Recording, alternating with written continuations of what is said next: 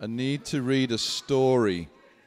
Right, I'm going to read a story that's actually in the Bible, but it's a bit of a crazy story. It's one of my favorite stories in the Bible, but it's worth listening to because it's nuts, okay?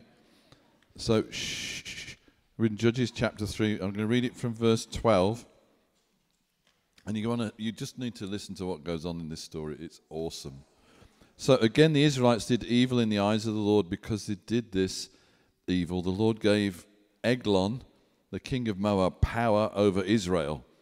Getting the Amorites and Amalekites to join him, Eglon came and attacked Israel, and he took possession of the city of palms. Israelites were subject to Eglon, king of Moab, for 18 years. They're oppressed by this foreign king. Again, the Israelites cried to the Lord, and he gave them a deliverer called Ehud. He was a left-handed man. Anybody left-handed today? Who's left-handed?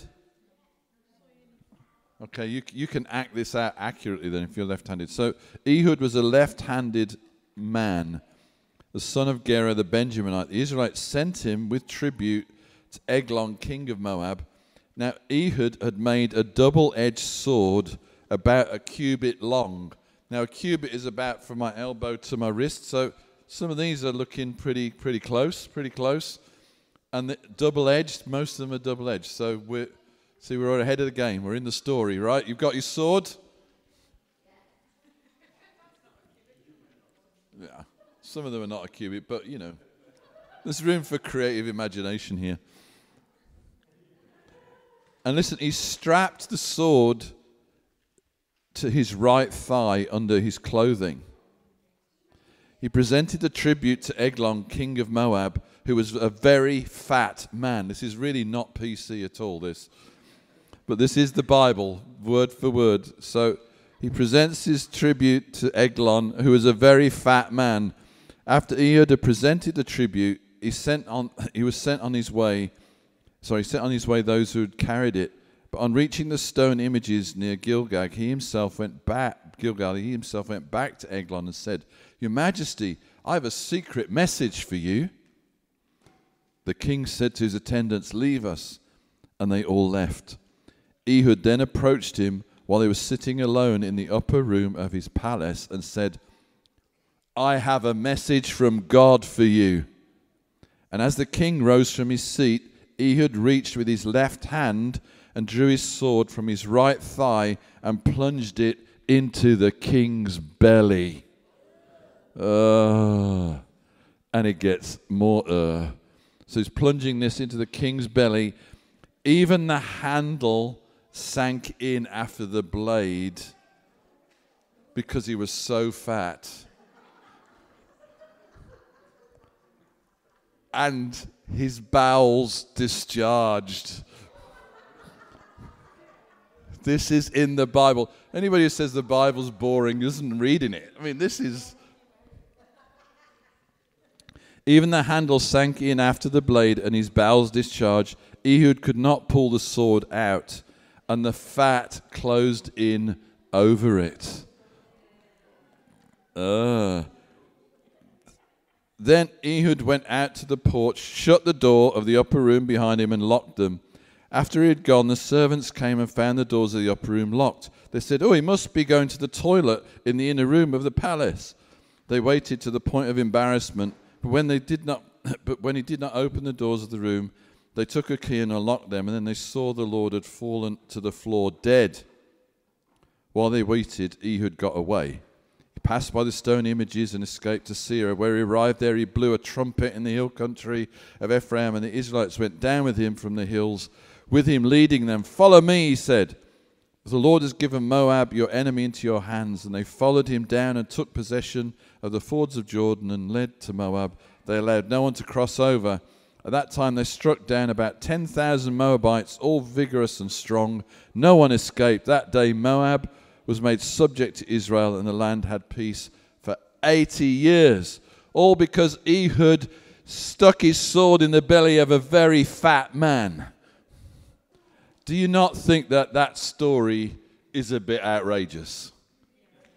Hey, do you not? I mean, it's not light on details, is it? It's a bit graphic, really. But I think Ehud was like creative. So he's left-handed, so he straps the sword. So I'm right-handed, but he's left-handed, so he straps the sword inside his right thigh, under his clothes, so he's not detected. They didn't have metal detectors in those days. And then when he's alone with the king, he whips out his sword and he plunges it right into this fat belly and kills it. This guy was courageous, and he was a bit outrageous, wasn't he? The story's just outrageous. So the title today is Being Courageously Outrageous, or Outrageously Courageous. And one act of outrageous courageous saves a whole nation for 80 years. So the impact and the outflow and the consequence of what he did was really amazing. This guy turned the tide for his nation. And I like the story because I think it challenges us to step out the box. Whatever box you're in, it challenges you to step out of it. Whatever set of routines, it challenges you to do something different, to have a breakthrough. This was not normal humdrum life. This wasn't a safe thing to do, and it wasn't the same thing he'd done yesterday. It was out of routine, out of the box, and out of the normal. And he took courage. And when we read the Old Testament, we need to think that we're not here to kill actual people, all right? That's not. But we do have an enemy, and we do have a sword, and we have to keep plunging it into the belly of our enemy so that we can go forward and not be oppressed by powers of darkness, and we start to take the kingdom of heaven forward by all outrageous means possible. And just the way that this took courage and it took outrageousness, we all need to be courageous and outrageous. And we all need regular times where we don't stay in our box, we don't stay in our routine. If your Christianity is boring, then you're playing it too safe. This was not playing it safe. This was risky for him. He could have been caught, but he wasn't. He actually turned the tide for his nation. It took courage, it took invention, it took stepping out of the box. Are you a bit bored in your Christianity? Maybe it's time to get your sword out and do something courageously outrageous. Maybe just feeling like a bit stuck, like nothing, this Christian life, and I'm a bit stuck. Doesn't seem to be working out for me. Maybe it's time to be a bit outrageously courageous. Break out of the box. Break out of the norm, out of the routine, out of the normal, out of the boring, and come up with a courageously outrageous thing to do. And you're like, yeah, but what if it's the wrong thing? I don't think there is a wrong thing. You see, God is amazing. You can't out-risk the faithfulness of God. You can't out-risk the faithfulness of God, and you can't make a mess that he can't clean up. If you're stepping out with a heart of faith, sometimes the answer is just do something. Rather than standing around waiting for things to change, just do something. Don't worry if it's the right thing. It just may feel like it's the right thing, then do it. That's enough. You don't need 10 prophetic words, although sometimes a prophetic word helps. Just do something outrageous and courageous. Because his faithfulness is big enough for that. Right, we're going to have a couple of stories of people who've been doing some outrageous, courageous things, okay? So, Maddie Sharp's with us today. She's going to tell us a quick story. Woo, woo. So, Maddie and John, we sent them to Belgium, to Brussels, quite a few years ago now, and they've been doing amazing things there, and she's got an outrageous, courageous story. So in 2014, we got a prophetic word from Julian Adams, who's a friend of Hope Church, about moving to Europe. And through an incredible series of events. I won't go into it, but we ended up in Brussels in 2016. And we've ended up moving slightly out of Brussels into a place near La Hulpe, which is a town. It's like the first French town outside of Brussels where a lot of the people who work in the commission and in the institutions in Brussels live. And so we live right near there.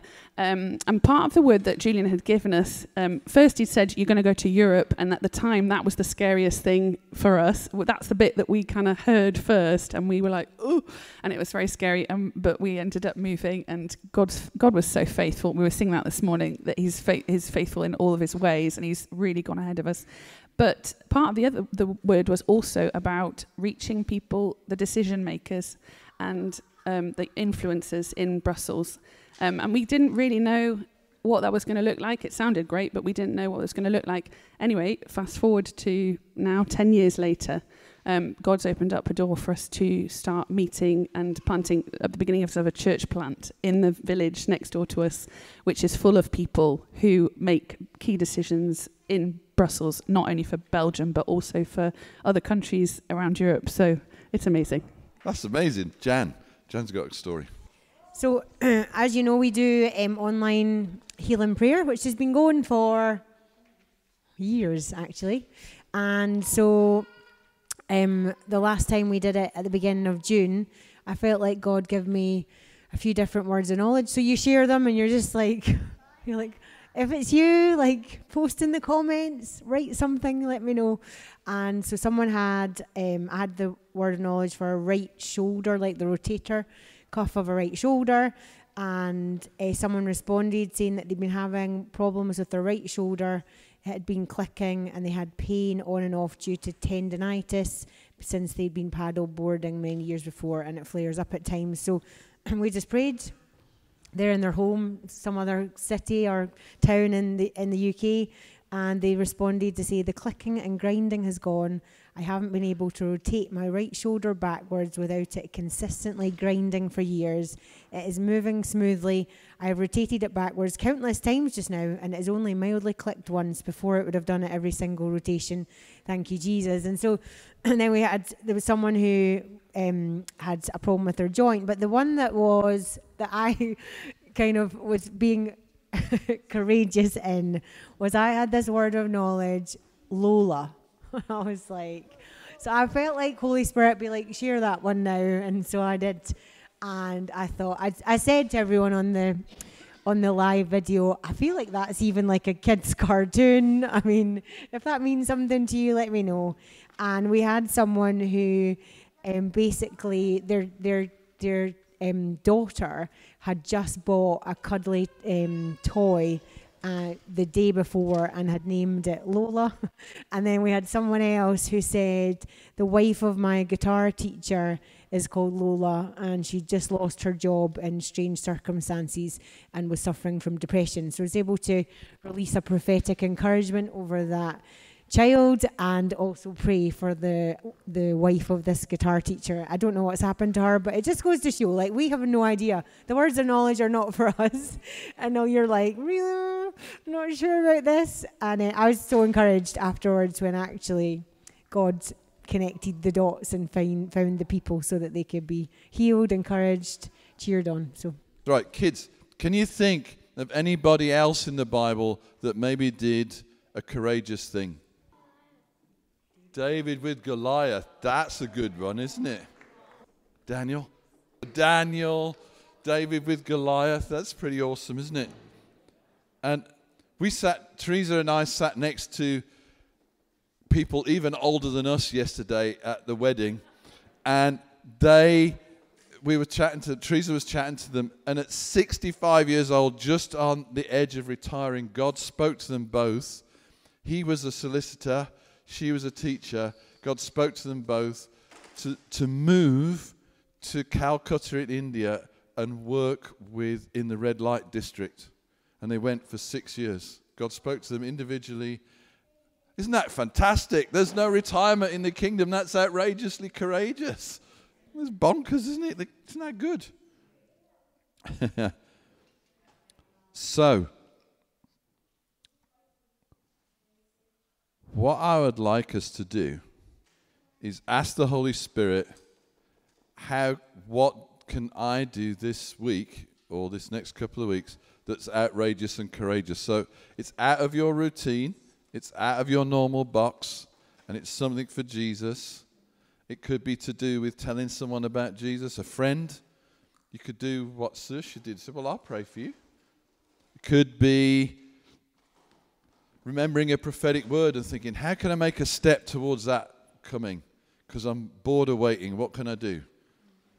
It could be to do with finances. It could be anything like that. It could be just the Holy Spirit's going to give you something you haven't been doing that's new, that's courageous, and I want you to write it on your sword with a pen what you're going to do, and then then you're going to use your sword, all right? So grab a pen, ask Holy Spirit, how can I be out of the box, different, courageous in this next week, 10 days? What are you? And commit to do it with the Holy Spirit. It's going to be different, maybe slightly scary, but you're going to be courageous. Ask him.